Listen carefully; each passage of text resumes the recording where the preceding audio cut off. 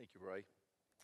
Well, today I want to talk about something that is actually one of my favorite topics. It's an incredibly important subject for the future of every church, and I think it's particularly important for the future, frankly, of Bethany Chapel. I'm weaving a few concepts together, and I want to be very clear and hope you can follow me, but I was a little bit challenged as I was putting this together because a lot of this has to do with how we view the world around us. In the year 2000, if you wanted a movie, you had a few choices. If you want to watch a movie, just 19 years ago, you had really just about three choices. You could have a very good television package and hope that the movie you like is on their schedule. And so, unlike, many people with peasant cable, like Steve Marsden, for instance, I stayed at his house and I went through a drought of television that almost killed me. But if you want to be able to watch a movie, you need to, order a package, a satellite or a cable package that would likely at some point actually show a movie, for instance, but get a good one. The other option is to actually go to the theater, but, you're not going to go to the movie theater, many times a week. That gets a little spendy, and who has time for that? It's a little inconvenient. And you want to wait till they get a little cheaper in the video store. And that's what you would do. In the year 2000, you would go to a video store and you would create a subscription to rent videos.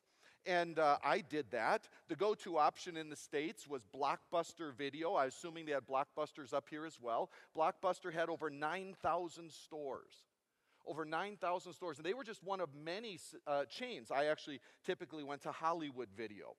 And soon, it wasn't just the video stores that were doing this. It was gas stations and grocery stores. Remember, they all had rental sections in them? Everybody was in on this, and everybody was making a killing on this because they charged you to take the movie. They charged you late fees. It was ridiculous, but everyone made a killing on all of us poor suckers in this video enterprise. I was a big part of this sort of commercial arena as well, because I'm a movie guy. I like something always in the background. If I'm looking at my computer, I still like something in the background. So I always like to have movies or sports or something going on, and I was a big part of this. And for a while, when we moved into our home on White Birch Court, which we're trying to sell right now, please pray, but for a while, we didn't have satellite or cable. And so I would go to Hollywood Video, and I had a subscription. I wanted to say prescription, maybe that's what it was too. A subscription for maybe $12.99, $14.99 a month, and I could get unlimited videos. And I'm telling you, those places were busy. There were lines in those video stores. There were multiple people checking out people, getting videos. And I would go to the action and adventure section. That's sort of my area, action and adventure, and maybe potentially a drama. I'm sure I got The Notebook, okay?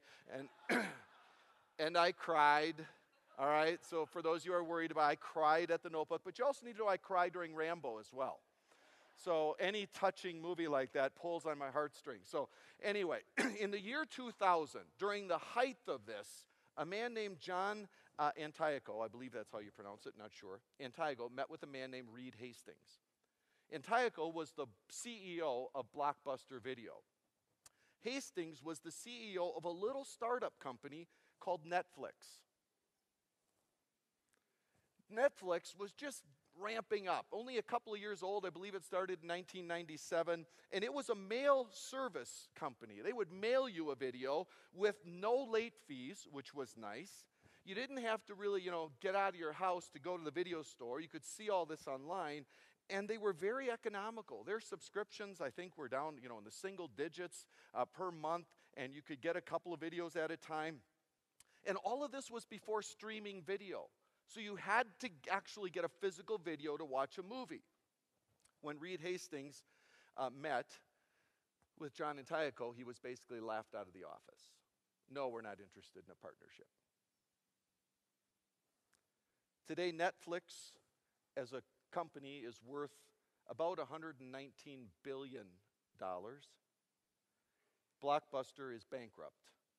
And all of the video stores, I believe, a couple have lasted till a couple of years ago, probably even after bankruptcy or in bankruptcy, that were in very remote areas that wouldn't have good internet for streaming services. Today, Blockbuster is bankrupt, and Netflix streams content to 151 million subscribers. Change is painful and disruptive. Change is good sometimes. Change is not good sometimes. Some changes improve, some changes destroy. Historically, the church struggles with change, big time. We are the most out-of-date organization, institution on the planet because of this issue. Why do we struggle with change? Because we deal with absolutes that don't change. We have God's word and it doesn't change. We have a God who doesn't change. And so we struggle with change because often change in the church tends to come from change in the world around us. And so we're legitimately skeptical of change because we're thinking, well, wait a minute. You know, God doesn't change, his word doesn't change. Is this change coming into the church a violation of God's word? And that's a very good question to ask because we want to make sure we stay consistent with God's word. But change shouldn't always be a problem for us. Sometimes it's good, sometimes it's bad. Now, we've been warned in the Bible about the world around us, which is why the church struggles to change. We've been warned because many Bible texts actually deal with this. And these are the kinds we're familiar with. Romans 12:2. Be not conformed to this world, this cosmos. So when things come from the world into the church, we're naturally skeptical. We're not to be conformed to the world. We're not to be pressed into its mold, is what that Greek word means. 1 John 2:15. Love not the world. If anyone loves the world, the love of the Father is not in him.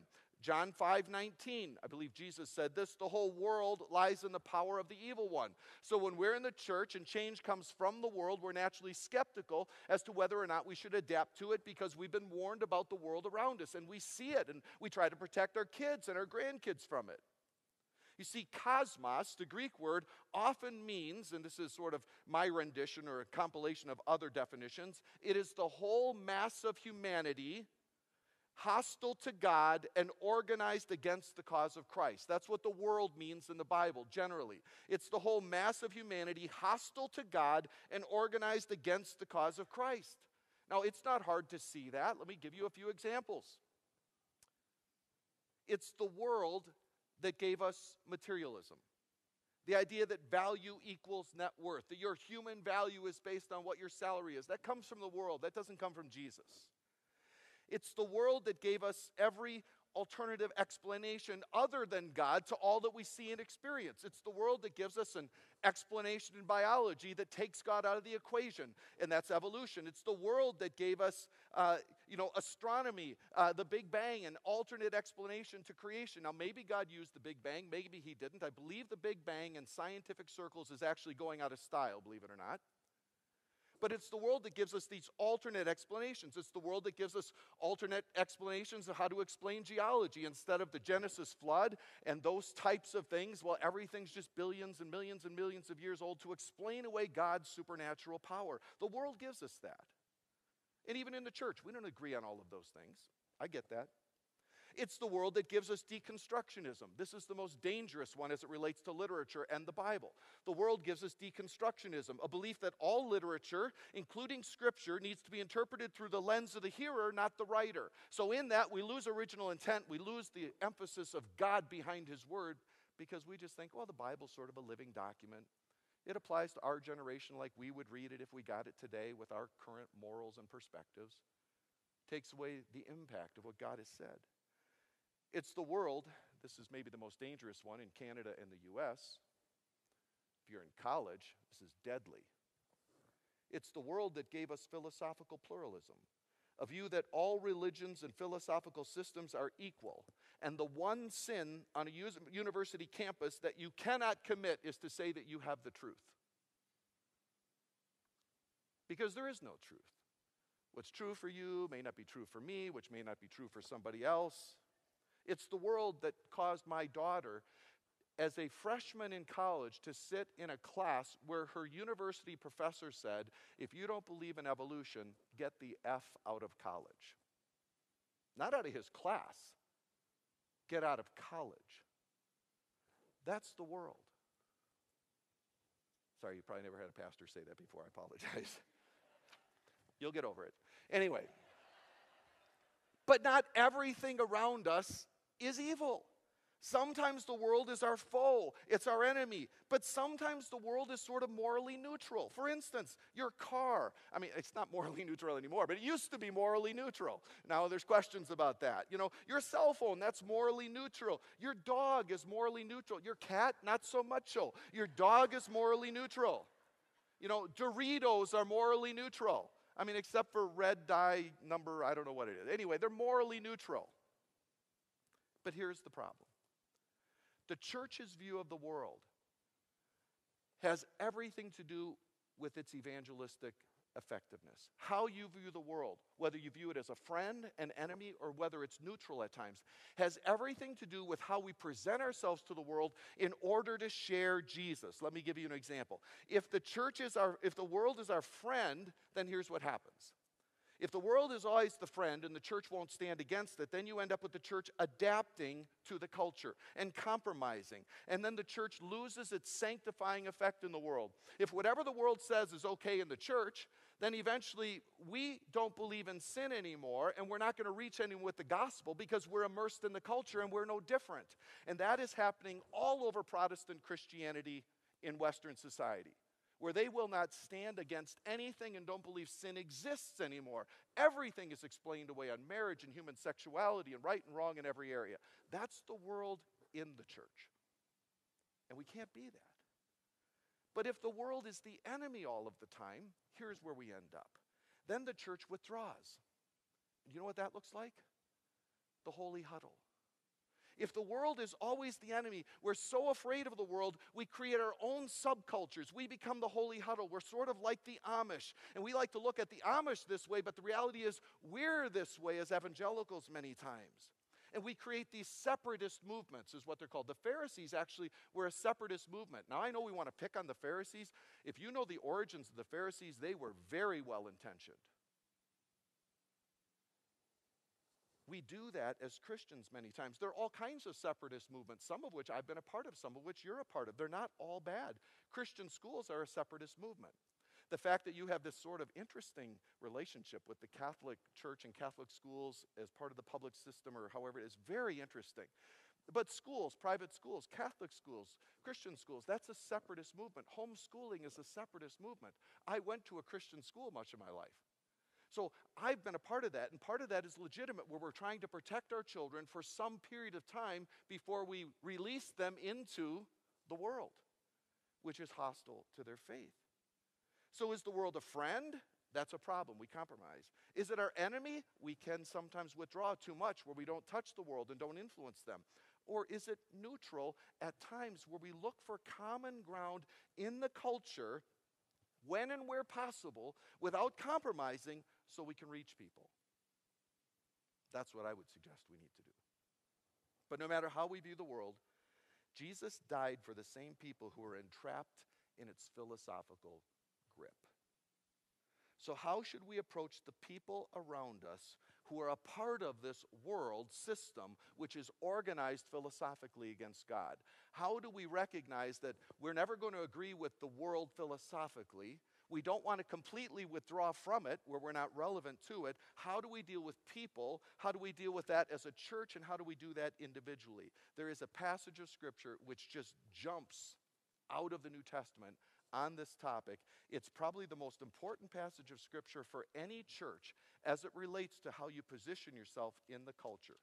It's on page 134 in your New Testament. So last quarter of the Bible, the pages start over in the New Testament, so get about 5/6 of the way through. Find page 134. It's 1 Corinthians chapter 9. 1 Corinthians chapter 9, beginning in verse 19. You've probably heard this passage before. It's incredibly important to this topic, and I would say I don't think there's a more important message for the future of Bethany Chapel than this passage of Scripture. And I don't say those kinds of things very often. 1 Corinthians 9:19, for though I am free from all men, I have made myself a slave to all so that I may win more. To the Jews I became as a Jew so that I might win Jews. To those who are under the law, as under the law, though not being myself under the law, so that I might win those who are under the law. To those who are without law, Gentiles, as without law, though not being without the law of God, but under the law of Christ, so that I might win those who are without law. To the weak I became weak, that I might win the weak. I have become all things to all men, so that I may by all means save some. I do all things for the sake of the gospel, so that I may become a fellow partaker of it. This is Paul's evangelistic philosophy about dealing with all kinds of people in the world around him. First, Paul says, our mission, his mission, to serve the spiritual interests of every person. Now, I would actually say you could throw in there of every lost person. Although one of these examples, they may not have been lost as he talks about reaching out to the weak, which may already have been Christians. But in general, he's saying our mission is to serve the spiritual interests of every lost person. Though I am free from all men, I have made myself a slave to all so that I might win more or win some. Now, Paul uses some interesting terminology here, and I want to give you a little background. Paul is an apostle. Most apostles were paid in the early church. They received some sort of income from the churches they ministered in. They traveled with their wives, which is the point Paul is making in 1 Corinthians 9. What he's saying is, I'm not a regular apostle. I have apostolic authority, I have apostolic credentials, but I don't act like every other apostle. He says most of the apostles are traveling with their believing wives. He says that in verse 5. Most spiritual leaders in that era were moving toward paid status. The elders, especially in the church who had the gift of teaching, you'll find that in the epistles, the elders who had the gift of teaching were worthy of double honor. Those started being paid. So in the first century, we got this movement toward a paid clergy from a volunteer clergy. Now, I know that creates some interference with your Brethren roots. I get that. I understand the background of Brethrenism was an anti-clergy movement in many ways. But even in the first century, elders and apostles, particularly those who were gifted in teaching, were starting to get paid. And Paul is making that point because he's not paid. He's making that point because he's saying, I don't ask you for that. I'm supporting myself. And his point is this: since I'm supporting myself, nobody owns me. Nobody's paying me, therefore nobody owns me. That's his point. Nobody owns me. Then he says, nobody owns me, but I voluntarily enslave myself to every lost person. No supporters own me. I'm not getting money from anyone, but I make myself a slave to everybody who doesn't know Christ. It's an interesting statement. Now, he uses the language of the culture. Slavery was incredibly common. Some would say, I believe I've read the statistic that maybe 2/3 of the people in Rome or some cities in Rome were actually not free individuals during the first century. You know, like more slaves than free persons. Now, you had all kinds of slavery back then, and I want to explain what might be going on here. Slavery is probably never a good thing, except for the third form I'm going to talk about, which is not what you think of as slavery. There are very oppressive forms in the first century when Rome would conquer a new territory. So slavery could result from wars or famines, and you would have all kinds of people, perhaps hundreds of thousands, millions taken into slavery at once in a great war. You have softer forms. When slaves rose in stature in Roman households, even though they were still property in that culture, some became very, very close to the family members and actually occupied high positions, even in government, yet they weren't free individuals. It's a very interesting concept in ancient Rome. Now, granted, they didn't have rights, and that's why it was still slavery. There is a form of slavery that was very soft. It was voluntary. You'll find in ancient Israel, particularly if you read Exodus 21, where there's a form of slavery that existed that God was okay with in this case, where you were under such economic hardship that you would go to a wealthier landowner and say, hey, in order to pay off my debts, I want to serve you. And that person had to let you go after 7 years. In the 7th year, you were automatically free under the law. It wasn't permanent. However, in some situations where you were economically at risk, people decided, you know what, I'm actually better off working for this wealthy landowner than I am on my own. I'm concerned for my wife and children. I will voluntarily become a permanent servant or slave in this person's household. And in Exodus 21:6, it talks about that. They would take that individual with the judges or city elders, the judges in the city. They'd go to, I'm guessing, the city gates, and there they would take an awl and they would pierce the individual's ear, and he would become a permanent member of that wealthier person's household as a servant, as a slave. And they would be taken care of until they died. It was voluntary slavery. It was like a long-term labor contract. It's in the book of Exodus. This is probably what Paul is talking about. Nobody owns me, but rather I sell myself to the obligation to reach every person with the gospel. I'm not beholden to anybody. Nobody's paying my salary, so they can't tell me what to do. But instead of that, I submit myself, I voluntarily enslave myself for the good of all of humanity to reach them. That's Paul's point. That's his priority. That's his mission. Second, and this is where this becomes very relevant to the church, our method is to find and create common ground in every redemptive relationship. I have become all things to all men so that I may by all means save some. Now, this is a scary verse for people who don't like change. This is a very scary verse to the church. But it's an incredibly important subject on evangelism. It basically says we reach people on their terms, not ours. We reach people on their terms, not ours. The church may say, and you might say, you know what, everyone's welcome here. We love everybody. And I got to tell you, this is I'm talking about unity next week, so I'm not saying it always happens. We've had our disunity in the past. But in general, you are a warm and loving people. We've been really overwhelmed by that. Everybody is welcome here, we say. We love all people. The doors are open. And I got to tell you something. It's not enough. Not enough at all. That's not obedience on this issue. At best, it's a warm sentiment. That's not opening doors to God's truth and love. It's just not locking people out. It's not opening doors. It's just not locking them out. Let me explain what Paul did and then talk about how it applies to us. Paul says, because he gives us 4 illustrations, he says, to the Jews, I became a Jew. Well, he was a Jew, so his point is, I sort of acted like one then. My message reflected that. A sermon to Jews would look like what? Okay, let's just pretend. I'm 1/32 Jewish, so yeah, there you go.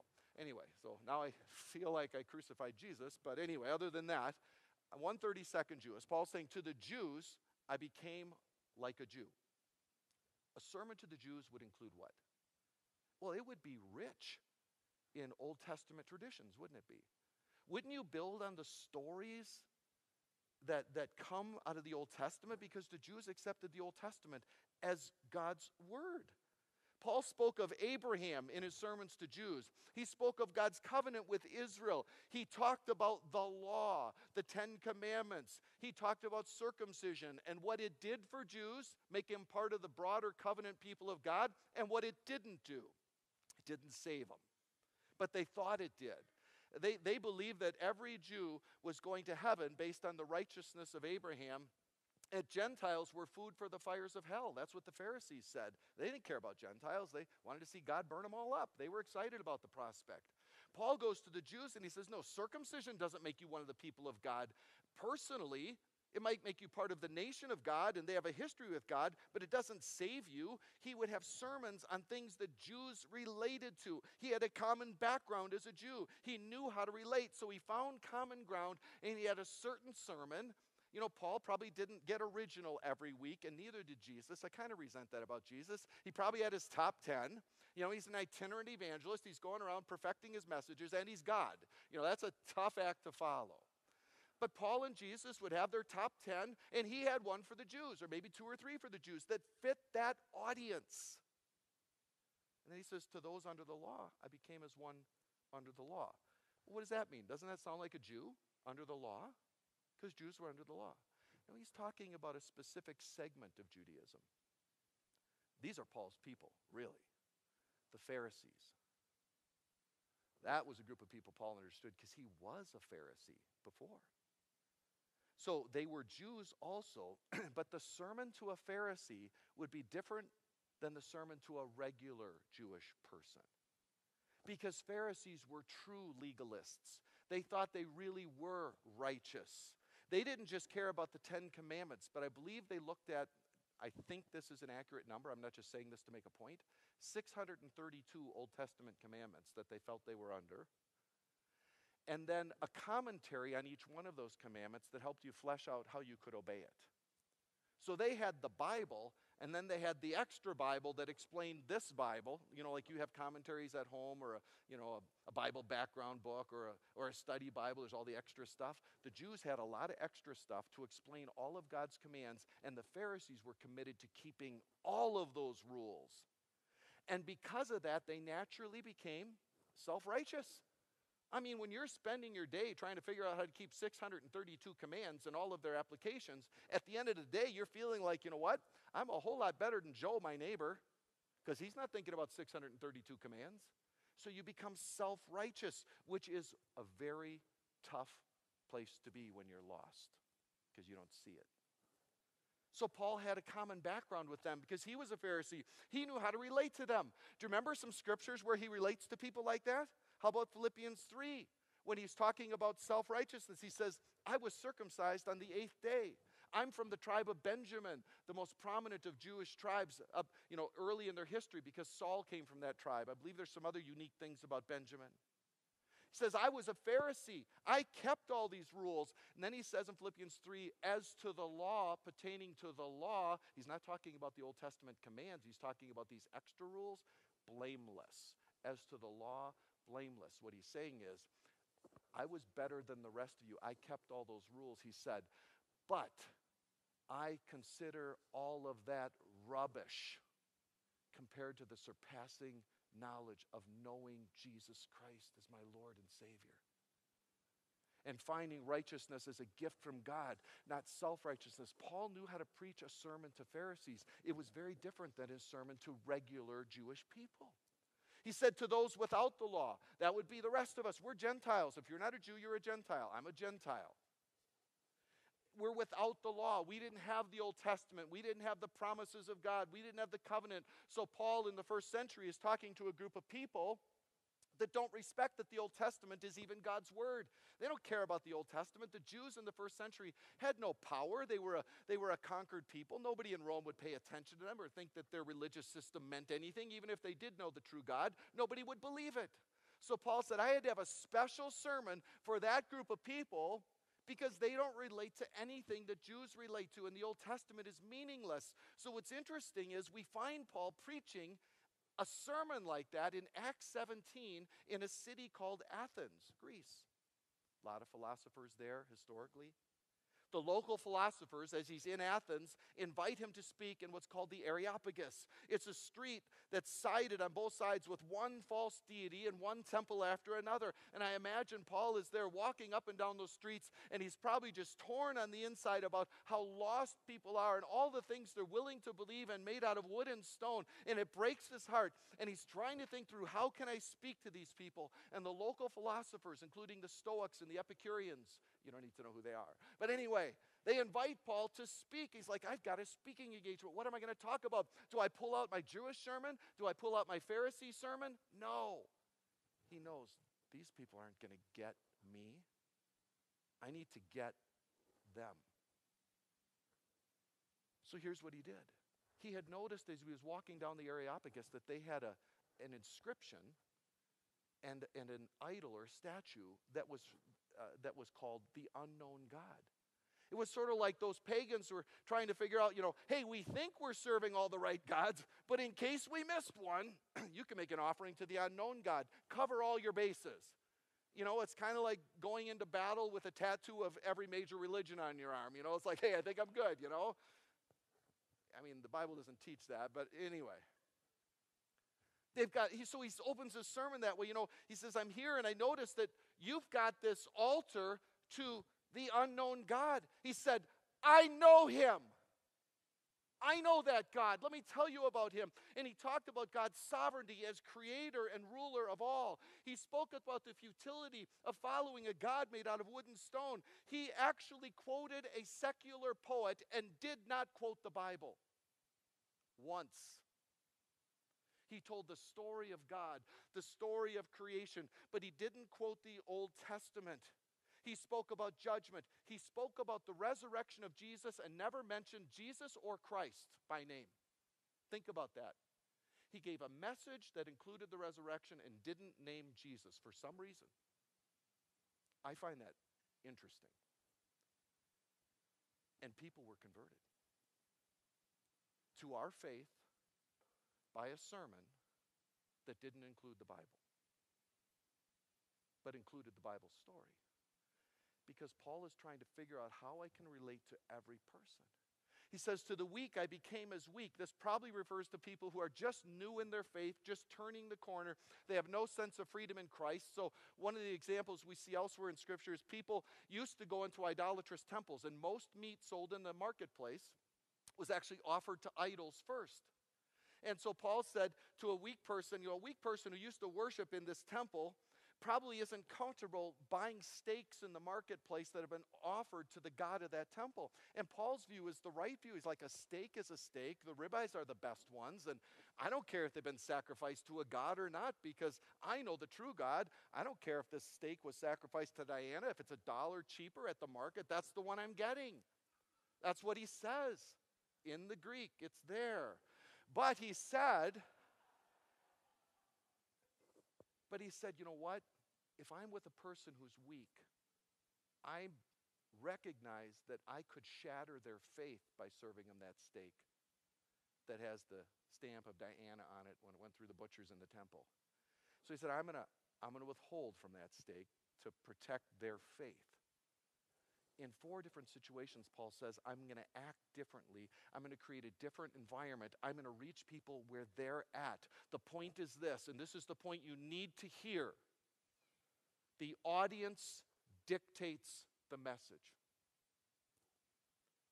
Paul never says to do ministry for the church people and let everyone else figure it out on our terms. I got to tell you, they'll never figure it out. If the church is for you only, you cannot expect the world to figure it out and to follow our God. Paul wanted church to be relatable and relevant to all, starting with the priority of a non-believer. Now, how does that flesh itself out? Because obviously most of us here know the Lord and probably have known the Lord for a long time. Many of you known the Lord before I existed. Church in the world. First, let's look at about 5 principles, and I will rush through these. The world hostile to God cannot be compromised with. We all know that. I'm not talking about compromise. The more you get to know me, the more you get to know, you know what? If I believe the Bible says something, I'm going to dig in. And I'm not going to be flexible where God's word is involved, because we're not supposed to be flexible where God's word is involved. Our job is to understand authorial intent, what God meant when he said it, and to live it out accurately and faithfully. That's our job, not to try to change the Bible. That's going on everywhere. We don't have the erasable Bible. You're going to hear that about once a month. You'll get sick of it. We just don't have it. The world hostile to God cannot be compromised with. The true world that Jesus and the apostles speak of is always going to pressure the church to compromise. The ultimate weapon is persecution. Interestingly, persecution tends to make the church more pure and more committed to God's word and less willing to compromise, but not in Western society. In Western society, we run to the world. We want to give them everything that they want so we can just get more people in the church, but by the time we're done, we don't believe anything. It's not the church. That's not salt and light. It's heresy. But that's what's going on in much of Western Protestantism. We compromise. Every time something new comes from the world, there's liberal theologians trying to figure out how somehow we can make that fit with our view of God. Sometimes you can't. Sometimes you stand for truth, and it doesn't matter what happens. Better to have a smaller Christian group of people who believe the truth than everyone wondering what it is and not standing for anything. It always takes courage to believe the Bible. There are multiple things in the Bible I do not want to believe, starting with hell. But I didn't write it, and I'm not God. And my wife has reminded me I'm not God. So number one, the world hostile to God cannot be compromised with. Number two, the church was never intended to be for Christians only. Now this is where we're going to struggle. I get it. And some of you are really going to struggle with this. But I got to tell you, look at your Bible, 1 Corinthians. What was going on in 1 Corinthians? When people were speaking in tongues, which was this phenomena poured out in the early church that helped people understand the Spirit of God was moving to new people groups. What did Paul say? If you do that in church, you're going to have some problems because the people who are there who don't know Jesus think you're nuts. That's a little bit of a paraphrase, but it's in 1 Corinthians.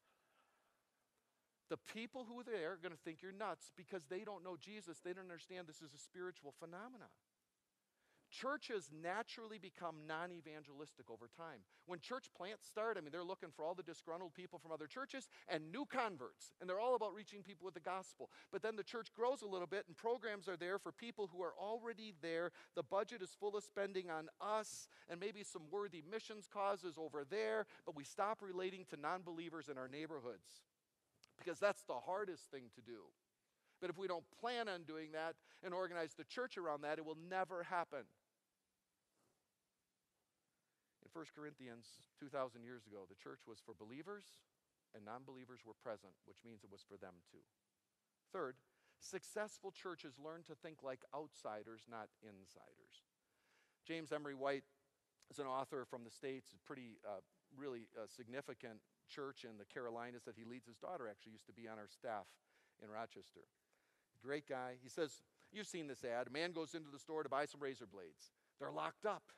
He tries to get in, but it's like robbing Fort Knox. No one is around to help. So he tries harder, which sets off alarms that lead to him being assaulted by the staff. Remember these ads on TV about trying to get razors? You don't watch enough TV here. Okay. All right. Blow darts, punches to the stomach, and so on. Then the tagline, it's like they don't want you to buy razor blades. So then someone came along and offered a different way to buy razor blades. It struck a chord. According to the Wall Street Journal, web sales of razor blades through such companies as Dollar Shave Club have doubled in the last 12 months. Now, this was about 2015, but those sales were skyrocketing. They went from no slice of the market to nearly 10% just right away, with little sign of slowing down. Through the first 6 months of 2015, they'd already doubled over all last year's totals, and this has just continued to rise, and companies like Gillette do not know what to do. How did a company like Dollar Shave Club, which didn't even exist in 2012, storm onto the scene and take such a big bite out of a company like Gillette that's been in existence since 1901? It's easy. Gillette and its distributors looked at things from the inside, from their perspective, not the consumers. They made the experience of buying blades negative for shoppers. So when someone came along and listened to the consumer and then thought like a buyer, not a seller, they got a lot of buyers flocking to them. You can only imagine the Dollar Shave Club people thinking, okay, people hate the way razors are sold, but stores don't want them stolen. Let's just rethink a way how to get them into people's hands. Our job as the Church of Jesus Christ is to think of a way to get Jesus into people's hands. It's our number one job. And that is all about culture and the culture we create and the ministries we create and how we connect with people and what we emphasize. Next, outsiders must dictate the culture. Paul's a great example of this. We saw it in the text. Last summer, I was between jobs. Could be between jobs again after this sermon. But anyway, last summer I was between jobs. And I went walleye fishing with my dad and my son. And we had a great time. My dad said it was one of the best weeks of his life, which was really neat to hear. I had a pretty tough upbringing with him. It's been really neat to have that relationship solidified. And we went to Ontario, the best part of Canada for fishing alone, but not the best part of Canada, for sure. But the best part of Canada for walleye fishing. And we went to a place called Timber Edge. It's over by Sioux Lookout. A friend of mine owned the lodge, gave me the great unemployed pastor discount. And we did really good for first-timers. We tried everything. We tried all kinds of structure, rock structure, less structure, different depths, different sizes of jigs, different lures. And we actually had some people who were regulars there. They go every year, and they were correcting us like we didn't know what we were doing, but we were probably out fishing most of the people there. And they were really shocked. The camp owners like, hey, you guys did really good for first-timers. Usually people can't figure this out this soon. Walleyes are tough to catch. Early in the spring, it's got to be a slow presentation. Maybe a jig with a minnow in some places, maybe a Lindy rig with a night crawler.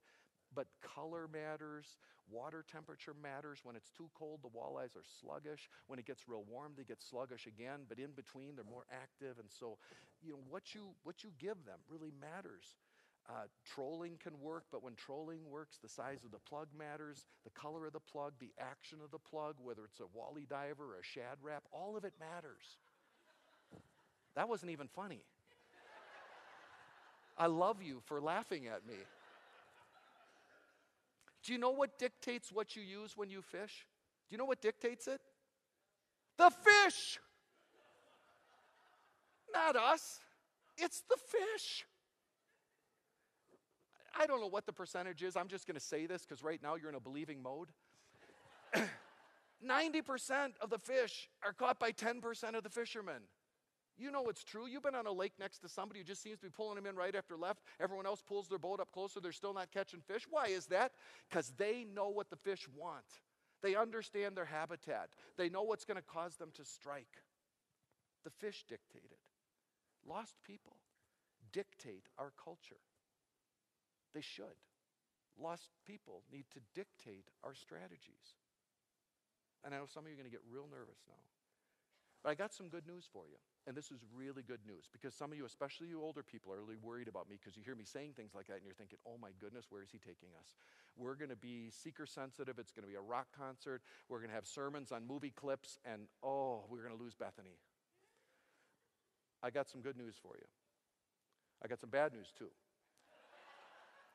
The bad news is you've kind of lost the Bethany of old already.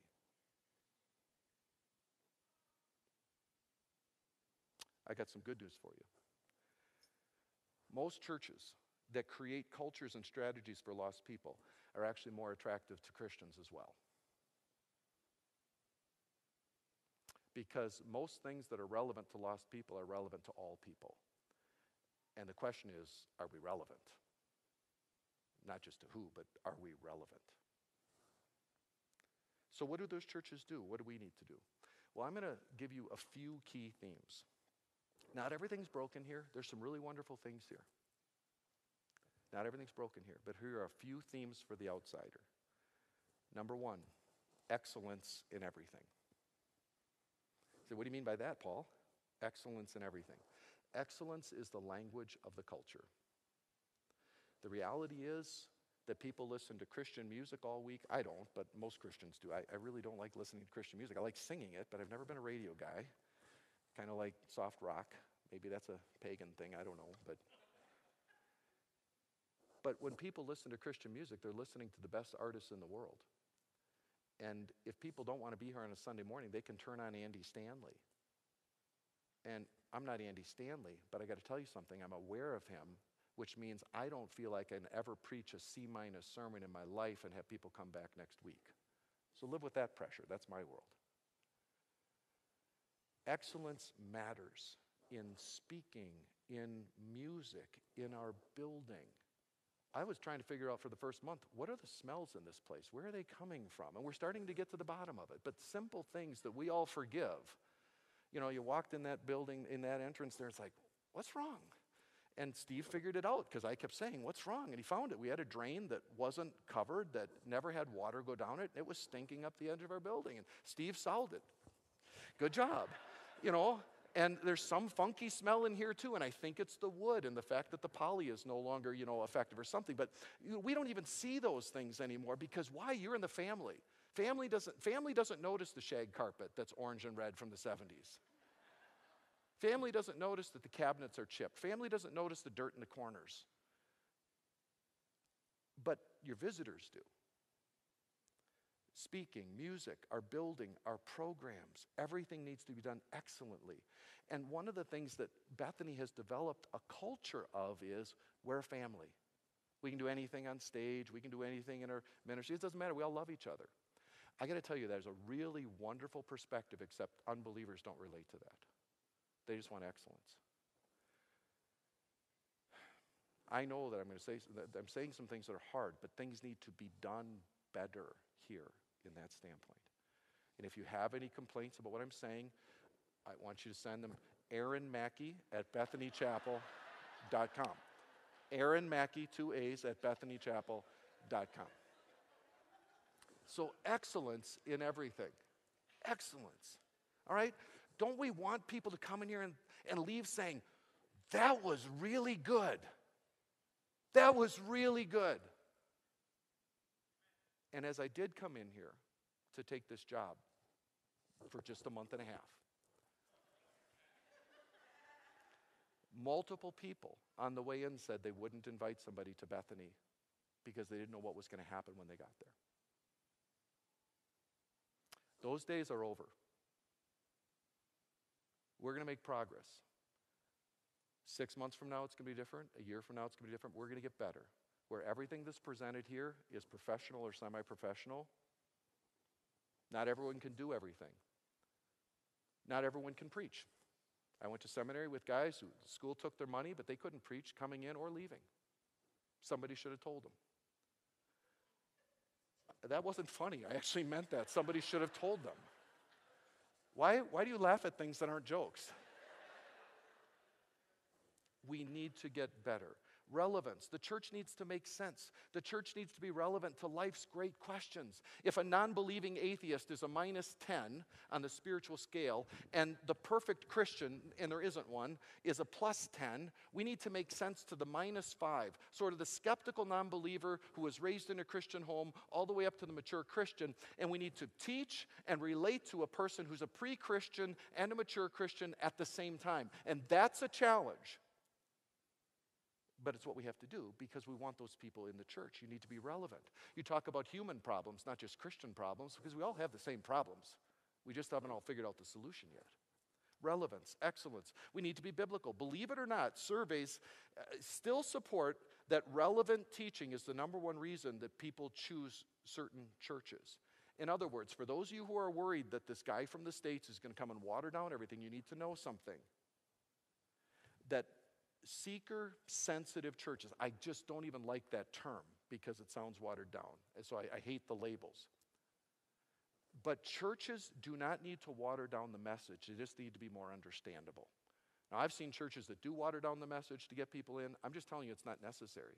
But you need to be understandable and relatable. And that is still the number one reason people choose churches.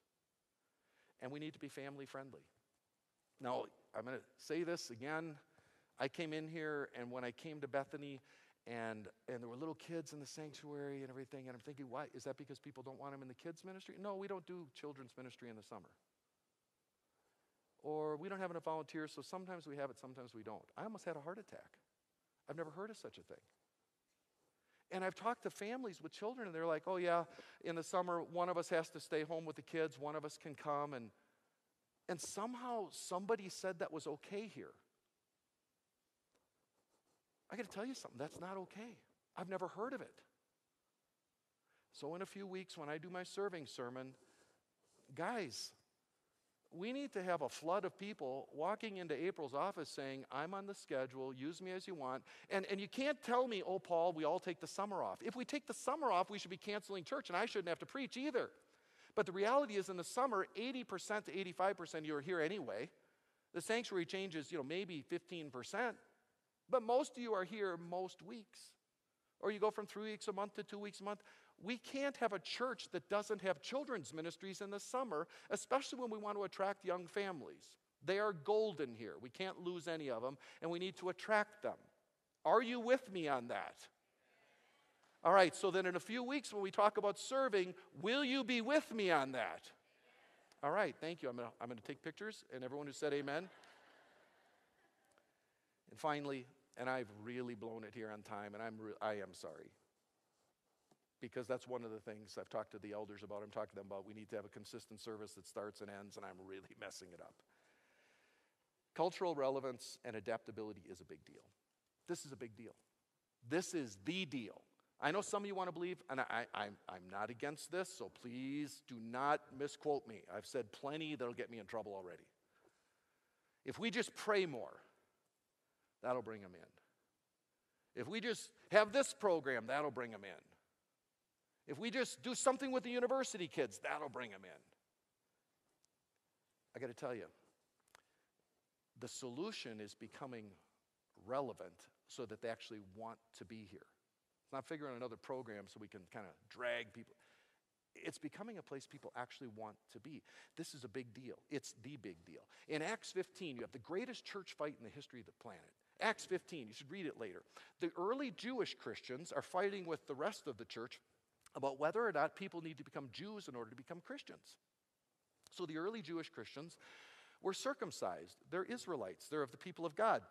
Circumcision was a mark in their flesh of the men that they were a part of the broader national people of God, because God had this national covenant with Israel in the Old Testament. So as they became Christians and Gentiles are coming to church, they're like, you know what? You need to become Jewish, not just follow Jesus. So the Jewish Christians wanted the Gentile Christians to get circumcised. That'll put a stop to church growth. Now that is funny. All right, so I'll give you pointers when it's funny. That's funny. The church fight was over whether adult men had to be circumcised. I mean, can you imagine? What a business meeting to be in. Wow. I would pay anything to go back in time and be in that one, just to write jokes. Anyway, they get through this and they decide we are not going to do this to Gentile men. For crying out loud, this is insanity. One chapter and one verse later, after this decision has been made, Paul is going on a missions trip with a young man named Timothy. Timothy is raised in a home, kind of a mixed religious home. He's not Jewish. You know what Paul says to Timothy? Hey, dude, it's in the Greek. Hey, dude, we are going to an area full of Jews. And I got to tell you, I love you, son, like a son. I love you, and you need to take one for the team. You need to do a little doctor visit. There's anesthetics, and I mean, it'll be all right, you know. Take a lot of herbal tea or something. Paul tells Timothy right after the greatest church fight in the history of the planet to get circumcised to go on a short-term missions trip. I'll never go on a short-term missions trip again if that's the cost. Paul made Timothy do it. Now later on, Jews want another young minister to get circumcised. His name is Titus. Do you know what Paul said? Not in your life and not in my life. You are not going to force him to be circumcised. This is ridiculous because of what we decided in Acts 15. Well, how can you have him? I mean, Timothy's thinking, what's the deal here? Why is he special? I mean, that's ridiculous. Paul said, see, in Galatians, when it was Titus, it was the Judaizers, the false teachers, trying to make Titus get circumcised, so Paul resisted because it was false teaching. In the other situation, it was missions. We got to reach people on their level. One audience needed to be confronted. One needed to be accommodated. Well, I've done everything I can do to offend as many as possible. But this is the most important message for the future of this church.